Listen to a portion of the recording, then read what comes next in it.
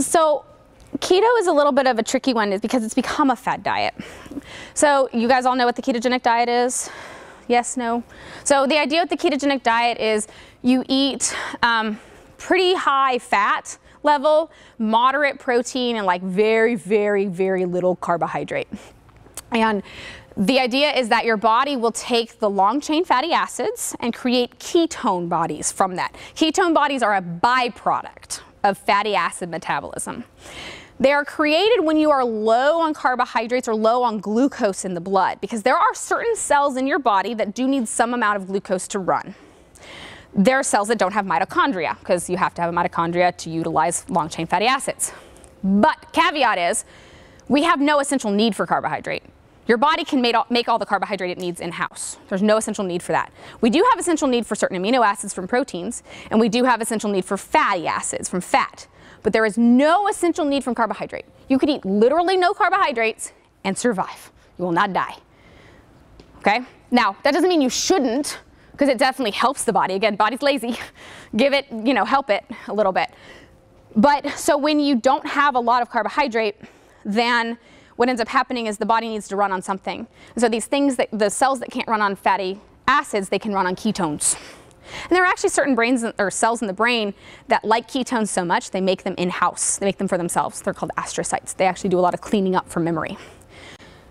The ketogenic diet was originally developed as a treatment for epilepsy, or that's really where it kind of became a thing. Super effective at epilepsy. It's actually the most effective treatment for epilepsy. Sadly, you have to fail epileptic drugs like 3 or 4 times before they even try it with you, which maybe make the argument because they can't make money off of a diet. They say it's because it's hard. Screw that. I'm celiac. Like, I can't eat wheat. Sorry. Like, I can't. So don't tell me that someone who's epileptic is not going to be willing to put in the effort and the work to not have seizures every day. They're going to do it. It's going to happen. So that's where ketogenics started. Then people found that there seemed to be other benefit from doing it. The problem is the same thing like with intermittent fasting. I don't think it makes sense to be in ketosis all the time or try to put yourself in that state 24/7. Again, variability.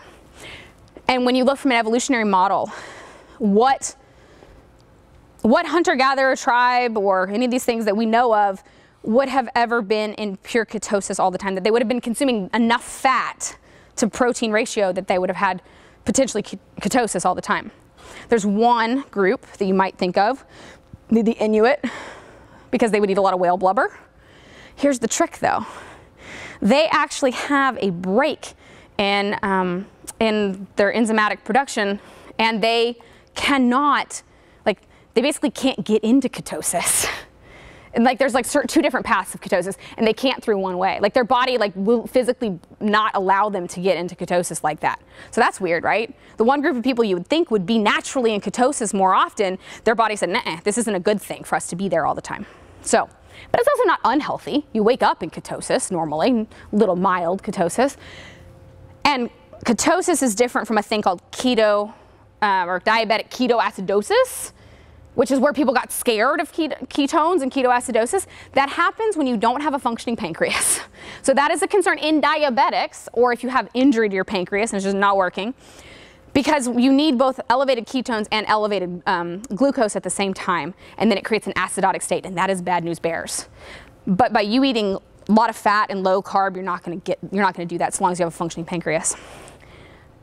Use ketogenic, sure, if you want to from time to time, but I've talked to people who are like, yeah, I'm doing ketogenic diet and I'm still drinking my Diet Coke and doing all, I'm like, you're missing the point. Start here. To me, it's more of a fad diet that's trying to get around the hard work, really, is what it is. And again, it has utilization. It has amazing potential in cancer management and as an adjuvant treatment for chemotherapy. What about the argument that it's good for you once a year? Yeah, sure. Yeah. I mean, yeah, exactly. And that's the same thing with intermittent fasting. I would say, if you want to and maybe even not just intermittent fast, but not eat anything for 3 days straight. And I don't mean a juice cleanse. I mean literally water and not eat anything for 3 days. Cool. Once a year, sure. If you want to, yeah, if you want to put yourself in a ketogenic state once, every so often, sure, go for it. But not as a diet to follow every single day. I just have a hard time, believing that that's necessary. And also, if you follow this approach, you're going to be getting more protein and more fat and less dense carbohydrate than most people anyway. And so your body's going to become better at utilizing fatty acids, period. So, anything else? Have I talked your ears off? Are you guys just like, oh my God, shut up, I'm so tired of listening to you? Okay, good. Awesome, yeah. I can keep going. So if you guys have more questions, I'm here. But I also know you guys, it's 2 hours, so you guys get out of here as well if you need to. They might want to close up the box. They might be like, leave. But otherwise, I'm here. I can answer questions. I am not a doctor. I am not your dietitian specifically, so I will not be providing medical advice unless you want to choose to work with me, and that's a different story. But all of this is just, for general purposes, and this is generally held information. Yeah, of course. I would just say, guys, for the record, if you do want to try that liver, if you do get it from that website that she said, it tastes like sausage. Yeah, it's actually, it's not disgusting, so that's something you want to try. It's not disgusting. Yeah, it tastes like sausage. And especially if you mix it with something like she said, it's there's not 2 E's and 2 F's in beef, it's just beef. So the website is US Wellness Meats, but their website address is actually Grassland Beef. And they sell both a liverwurst and what's called a Braunschweiger, or Schweiger. I actually recommend starting with this one, because the Braunschweiger is actually like 40% liver and 60% muscle meat, which seems like it would be way more intense, but it's actually of a milder flavor, whereas liverwurst, which you'd think would be more liver, is actually got liver, heart, and kidney in it mixed with the muscle meat. But both of them are, because they are still 60% muscle meat, it's, as he's saying, it actually tastes good. It smells a little different to some people when cooking. Like my husband is always like, you cooked liver this morning, didn't you? But when you actually eat it, it doesn't taste like that at all, I promise. And again, I give you some tricks, but I throw it out there because we want to be able to bypass the dirty work, and we want to be able to take a pill to get it done. That's how you get it done. And that's also how you know that your body's absorbing what it needs to. Because again, like folic acid and stuff, like how much of your body's actually absorbing, how much you're just pissing out, but when you get it in a whole food context, you're getting other nutrients than just a single nutrient, and it's not synthetic. And we just don't know. We haven't studied those things. We have said that synthetic vitamin C is safe, but we don't really know long term. And people used to get nervous about the vitamin A and toxicity levels, because it's a fat metabolized vitamin. You can build up high levels of it. The problem is all the research done on vitamin A was done on synthetic vitamin A, so it wasn't in context, 1. And 2, the other story that was vitamin A in context was a dude who ate an entire bear liver in 1 shot. So don't do that, and you'll be fine. a grizzly or? I think it was a polar bear, actually. I think it was a polar bear. Yeah. Yes, sir. This came into my head because I'm about to eat. Yeah. Should I have to You can evaluate my plate. That'd be great. I don't judge anybody, by the way. If you go eat with me, I don't judge you. You do what you do. Yeah. As far as order of operations when eating something, so obviously my plate has balance out between protein, carbohydrates, fats. Have you experimented, or do you know anything about as far as order of eating those? So can I stay full or longer, or do they have different effects? Let's say I eat my protein, I consume all my protein first, then I work my way to my carbs on my plate. How far apart are you eating these things? So sitting. Doesn't fucking matter. All in the stomach, gets churned up and goes out. It's not gonna. But now you got me thinking. Okay, well, if you're saying now because you asked me. Yeah. Well, so if you were to go from a true evolutionary standpoint, in the wild, you wouldn't have done that. You wouldn't have gone and picked your blueberries, put them in your pocket, and gone and hunted your gazelle, and carried it back, and then got your, no. You would have been eating that off the bush as it goes. It's there, I'm taking it, I'm gonna eat it as is. So in the wild, we wouldn't have been eating mixed modal meals at all, for the most part. But it's modern era. It's real hard to convince someone, eat a plate of just steak, and then eat a plate of veggies, and 20 minutes or 2 hours later, eat your So But yeah, as far as that goes, like your stomach mixes it all up and it all goes into the same, and it's not really gonna change that much. But you might find, you know, one of the reasons you might, it doesn't really work that way, but you know, if you do eat your protein first, oftentimes you are gonna fill up because protein is pretty full. So it might mean you eat less of whatever else is on your plate. So, yeah. Related to that, what about insulin response timing? Give me more. What do you mean?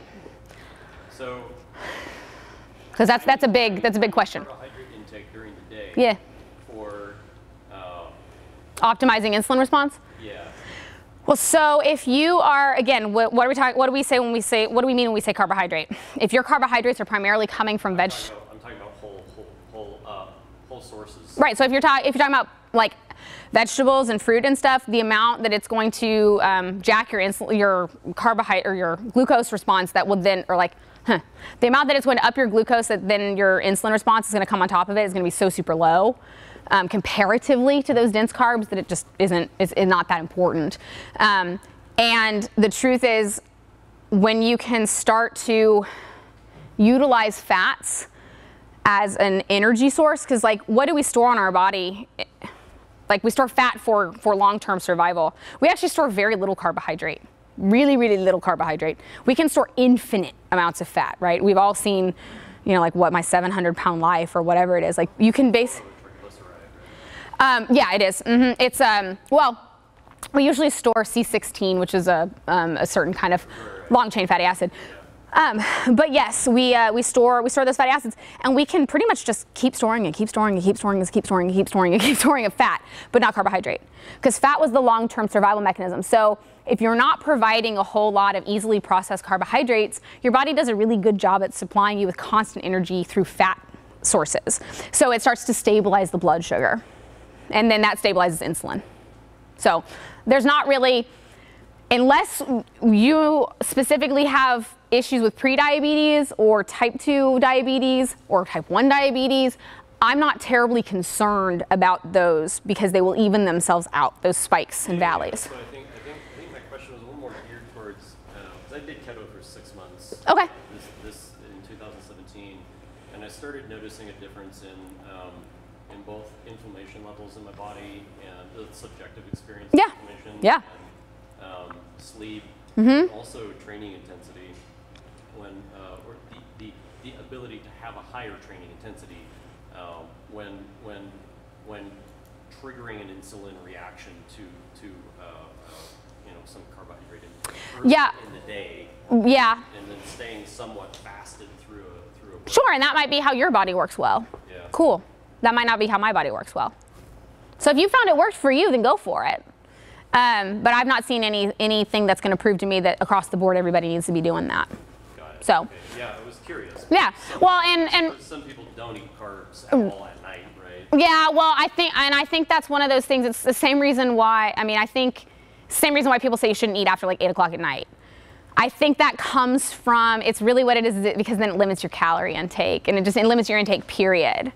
And so you're just doing less. So I think they say don't eat carbs at night for the sheer fact that then you've limited the amount of hours of the day you're eating them, and so you're just not eating as much. Whereas I actually do the opposite. When I start introducing dense carbs into the life of my clients, which we start with, usually like the list is pretty limited, and it's like sweet potato and taro and things like that, I actually want them to load that little, it's not that much when we start, because I want to see how their body does. Because most people can do with a lot less carbohydrate than they think.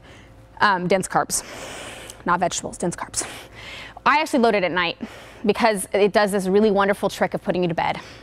And I've had, especially my military guys. That's interesting. My military guys, I've had some of my guys who just awful sleep. I mean, if you guys know anything about, those guys do not sleep well. And I can throw a little bit of carbohydrate at them at night, and they're just like, whew, sleep like a baby. And when we digest, we're in what's called the parasympathetic nervous system. It's called rest and digest. We forget the rest part of rest and digest. And if you go and you watch any kind of animal, right, the lion hunts, lionesses hunt, they take down some big old animal. First off, they put it down, and the lions eat first. And a lot of people think that's because, well, it's the lion, like bringing it back for the men.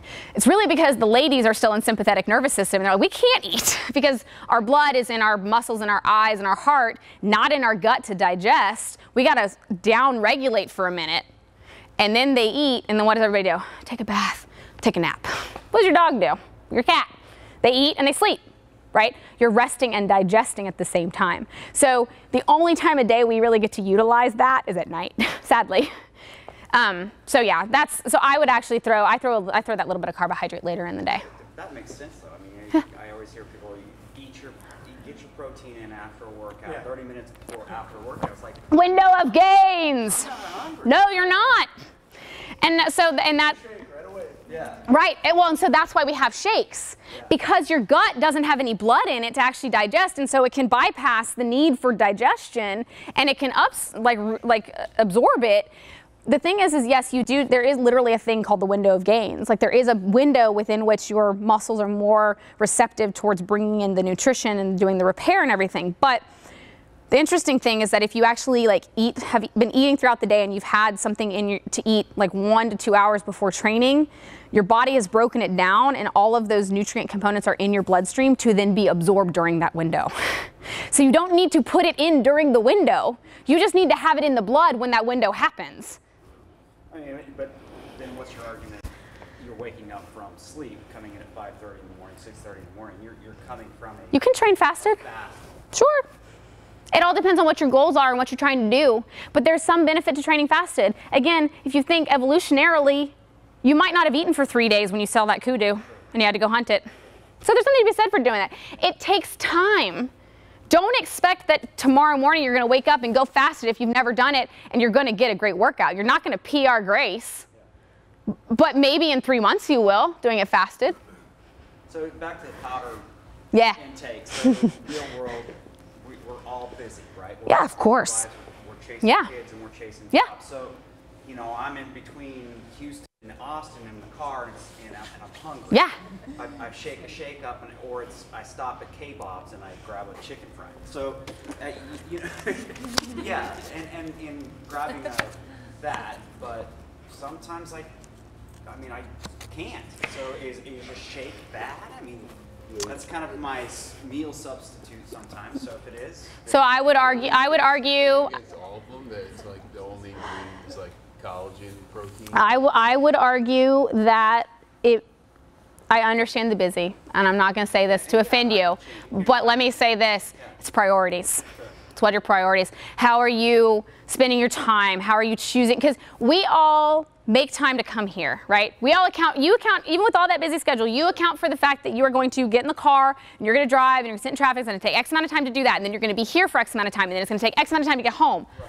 How much time are you really spending putting into your food? If you actually set a timer and timed yourself about how much time we really spend on our food and our nutrition, it is not nearly as much as we say it is. And how much we think it is. And again, there are tricks you can do. My friend carries what she calls purse meat, which, so I'm not a huge fan. Like deli meats, you got to be careful with because but you can find good quality deli meats out there. So like carry some just like good quality chicken breasts with you. Like, you can get Applegate Farms hot dogs, munch on those, Epic bars. Those are always, always, always going to be a better option. Yes, there are like 3 protein powders out there that I could suggest that are, I hate using better, right? Because the best option is food. Sure. And when we try and do better, well, it's, like if you go to the party and you're like, there are Triscuits and fruit and all these other things, and it's like, and then the dessert. Well, I ate the Triscuit. That was a better option than eating, the whatever. It's like, yeah, but the best option was eating the fruit and the vegetables. You still didn't make the best option. So, yes, I have those things, and I do utilize them with some clients sometime. But I'm not going to tell you what they are because I don't want you going to buy them. Because I want you to try instead do the other stuff. And also, not for nothing, if you do like roasted veggies and all that other crap, you can carry that in your car. It's not going to go bad. You can leave it in your car for a few hours. Now, Texas, August, maybe not. But like most of the time, you can usually leave it. And those Epic bars, I have as you saw, I was digging in there for a while because I have multiple ones in there that I carry with me. So, you know, it's a process, but it's reorienting how we think about it. We think about the protein as being the most convenient thing, but there are other ways you can get real food and still make it convenient. Rotisserie chicken, read the ingredients, because rotisserie chicken at Costco was actually pretty crappy. There's a lot of shit in there. But like rotisserie chicken, like Whole Foods sells like one that's called Naked, that's like nothing on it, and they've got one that's like classic, I think, that's got just salt and pepper. Those are good, and you can always have that in the fridge. I love rotisserie chicken, that's a great one. I have that on my list as like cheaters. Good ways to get that. And I do, one of the things you're gonna get is a list. There are brands, like things with labels on them that I do think are quality that I recommend to you. You know, so like if you want a mayonnaise that's high quality, I have that on that list. So, you know, it's not to say that everything in a package is a problem. We just have to read the label. So, anything else? No? All right, sweet. Thank you guys so much. This was awesome.